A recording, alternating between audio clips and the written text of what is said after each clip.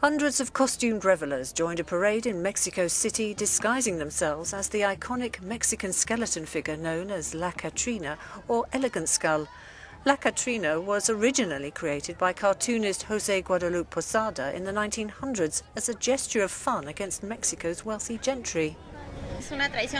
Parade participant Edith Gonzalez said although La Catrina has become more associated now with other holidays celebrating the dead, it was a way to stand out from Halloween and to celebrate Mexican traditions.